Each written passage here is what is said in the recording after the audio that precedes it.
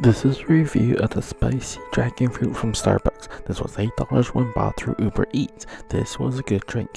When I first drank it, it was like a normal dragon fruit drink. I was able to taste the sweetness of the drink.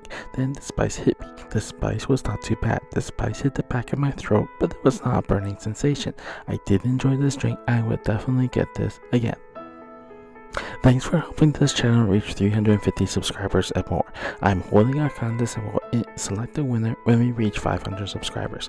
That winner must have left a comment on one of my videos starting from May the 12th, 2024 and must be a subscriber.